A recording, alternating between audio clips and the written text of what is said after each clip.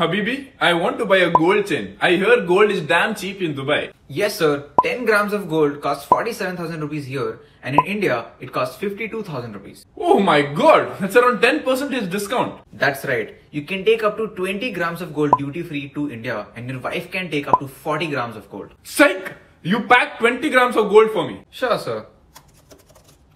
That would be 1,18,000 rupees. What? Wait, it should have been around 1 lakh no? Sir, we have 18% making charges on our gold chain. What is this scam, dude?